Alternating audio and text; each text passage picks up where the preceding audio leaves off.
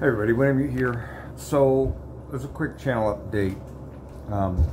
My health has taken a turn for the worse again. I have not been doing anywhere near what I want to be getting done with the channel and in general. I'm off work for right now. I took short-term disability just because I couldn't manage my job anymore. It was too physical, and I could barely manage. So I'll have a little bit of time to do a video here and there, but that's not my priority. My priority is just to kind of get things squared away health-wise, and it has something to do with my blood pressure. Where this round does, for whatever reason.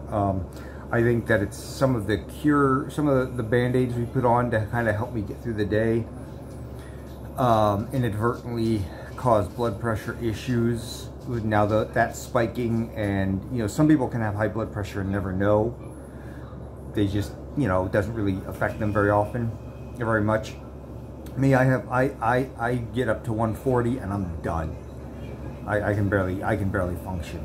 Other people go up to 140 and you're just fine. They don't even notice. So in some ways it's good, because that tells me ahead of time that there's something wrong right before things get really bad. On the flip side is I have to do things to keep my blood pressure low until we can figure out what the root cause is. Now we're pretty sure we know what the root cause is, but I can't get in to see that doctor until late next month. And I was lucky to get in that soon. I made that appointment 2 months ago. And every other doctor in that practice was scheduling out to January. Yeah. So it's going to be slow but sure. I haven't been up on things. I would have volunteered to go do the Operation Skyhook. I would have absolutely jumped on that in a heartbeat, but I didn't even see the video for it, because I hardly have energy just to watch videos. I mean, I'm in bed 12 hours a day almost at this point, which is really frustrating. I had another project that I've been kind of working on, which I wanted to kind of, you know, play test and kind of put forward to the community, but I can't even focus mentally. So it's a real rough kind of thing. I will be able to get, I'm sure, a couple videos done to kind of keep. I've got a couple things for like house rules and just general ideas and things like that I want to kind of put out there and let the community kind of play around with it and think about it.